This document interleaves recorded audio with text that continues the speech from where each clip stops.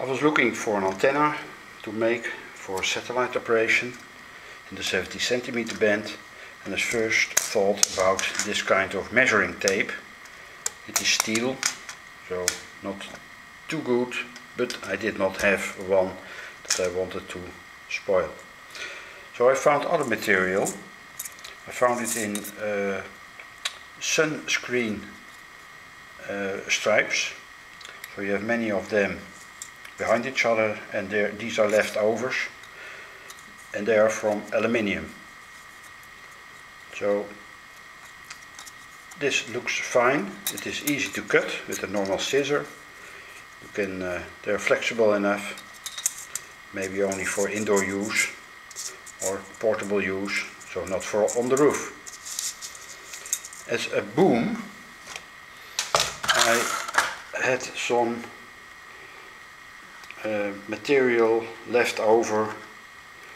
It was some IKEA product in it, but it is a leftover. It is very lightweight plastic.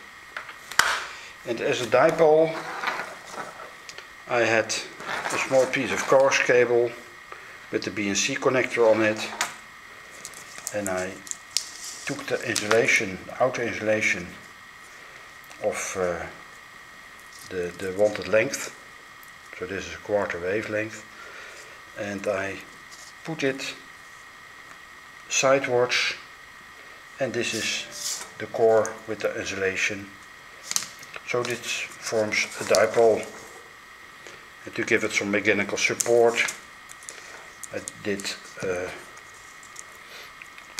paint stick on it.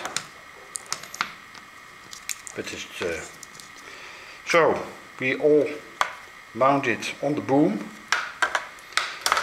But first we need to simulate with Mana, the program Mana, to see what the possibility is for, the intention is, a 5-element yagi antenna. So I looked at some other yagis to get some information about possible dimensions.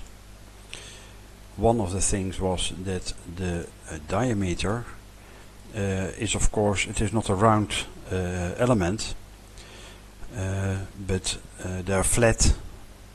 So I just set it on 5 millimeter as a radius, and these are the dimensions of all the other elements. And I center fed number 2, element number 2, as can be seen here, and then we calculate, and this is the data of the calculation, and the far field plot looks like this. Not too strange, rather normal.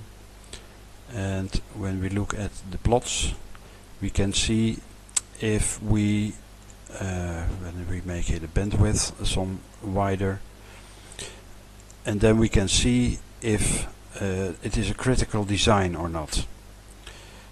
It is now from 430 to 440 megahertz, and you don't see much difference.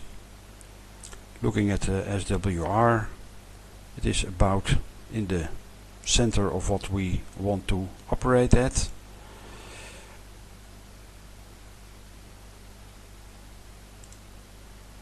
The front to back ratio looks bad in this part, but it is only a few tenths of a dB, and the gain also, because we want to operate it in this field of frequency. So that's this antenna, and now I'm going to assemble it and show you how it looks like. So this is how it looks like. I cut slits in the packaging material and slided the elements through it. It's not losing, and the driven element I connected with some tape, and it weighs almost nothing. It's very lightweight, very easy to hold in the hand while tracking satellites. Let's measure it.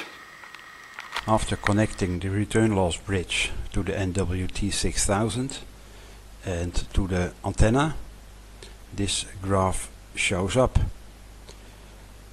I wobbled it from 420 to 460, and as you can see, it is much too high in frequency.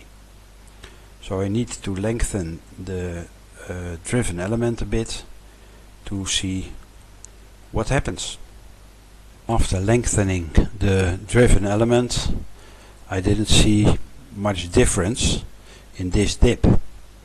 So I made a larger span of the total frequency that I sweep, and then I saw another dip here. And I noticed when I changed the dimension of the driven element, the resonance frequency of this dip changed. So if I cut one instead of make it longer, it shifts up. And I can also influence this dip by adjusting the length of the individual elements. When I make the individual elements some longer, the dip shifts up into this direction.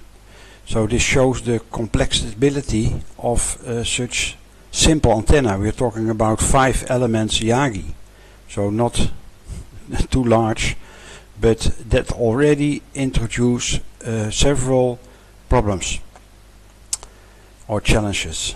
I will now make these two fit together and see what if we can bring it to the wanted frequency.